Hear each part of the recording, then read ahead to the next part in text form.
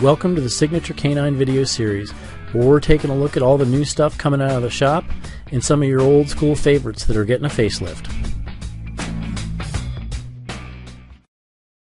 So in this video we're going to take a look at the RS6, the Kimono Bite Suit by Ray Allen. So this is the standard, not the light. That's identified by the red color. And again, this is a one-piece back suit, which gives you the ability to gives you the ability to make nice pockets, and makes nice pockets without having to be a really experienced decoy. The better the decoy is, obviously, the better it makes pockets. But takes a solid dog, will take a beating. It's basically the police package. It's same jacket as the police package, same jacket and pants as the police package, except we take out some of the padding to make it a little more mobile. And again, when you give up protection, you get mobility. When you get mobility, you start to give up protection. That's just the nature of the beast.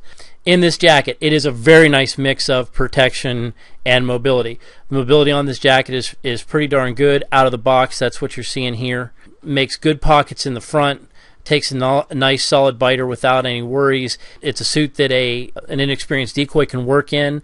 The one thing you should pay attention to when you're looking at these suits in general is the fact that they run a little big. Like, I'm 6'2", 220 pounds, and I wear a large jacket. And a lot of times you'll see people, and I kind of hear people talk about suits being big and puffy and stuff like that. If you get the suit that fits you, it fits really nice. I mean, they work really well. Like I said, the large is what I wear, and I haven't been a large anything since I was probably 16. But anyway, when you're looking at this, that's the one thing to keep in mind, is that the jacket and pants do run a little big. So when you're looking at picking these things up, make sure that you talk to somebody about sizing and stuff like that to make sure you get what you want that's going to optimize that for you. Like I said, really good mobility. The protection is really nice in this jacket. It gives you the ability to move. As it breaks in, it gets even better. The one-piece back creates a lot of biting surfaces.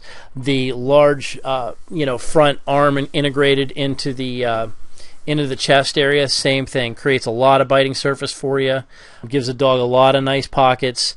And it offers good protection. You can work about anything you want. You can get beat up in this, and you can get beat up by a dog in this, and you can really get in and work a dog with this jacket. And like I said, the more it breaks in, the smoother that is. So that's it for the RS6, the kimono suit, and we will catch up with you next time.